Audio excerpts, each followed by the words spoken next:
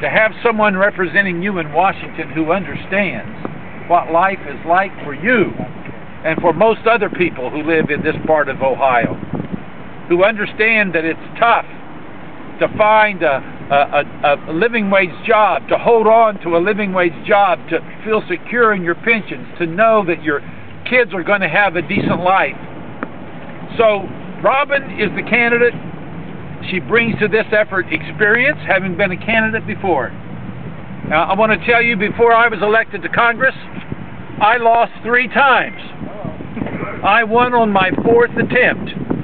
Well, Robin's not going to take that many tries to make it. You will be the time. She's going to make it on the 3rd attempt, special election, in 10 days. Whichever candidate gets the most people out will win the election. And this is our opportunity. Now, I think I can share with you some information that you may already know. But Robin's poster is my poster.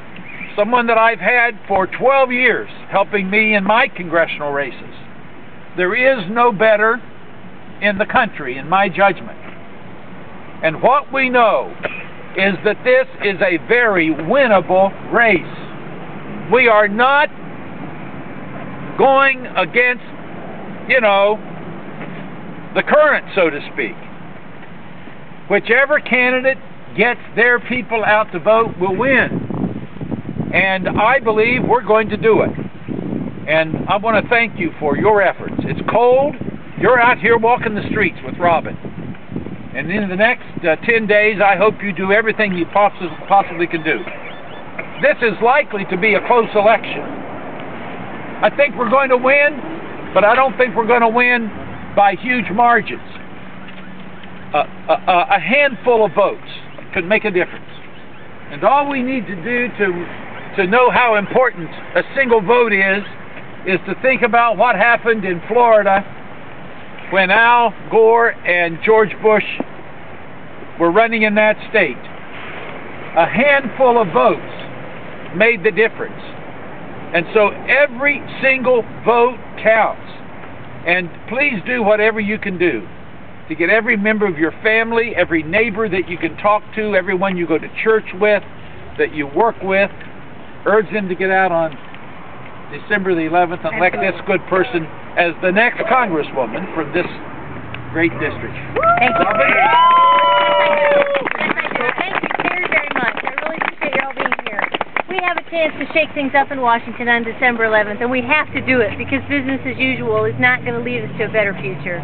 We clearly have a chance here to have someone that's going to stand up for the working people of this district.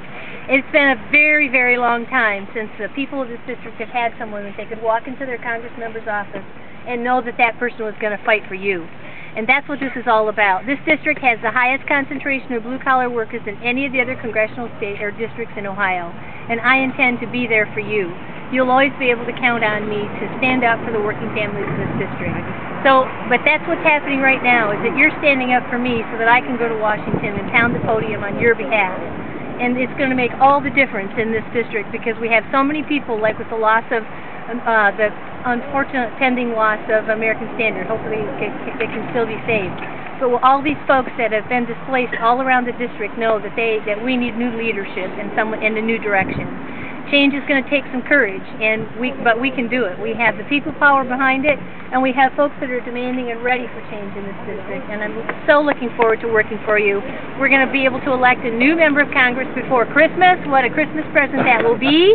And I will be the first woman to represent this district, so the women, you need to get out there and spread the word as well, because this is a rare opportunity. Women hold up half the sky, but they certainly don't hold up half of Congress.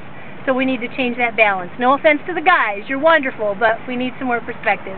So I'm excited about working for you because there's so much to do. So let's make sure that these last 10 days we can just keep at it. You've been doing a fantastic job. I'm overwhelmed with the amount of support. And it just shows how much you need someone new in Congress because we're going to make it happen.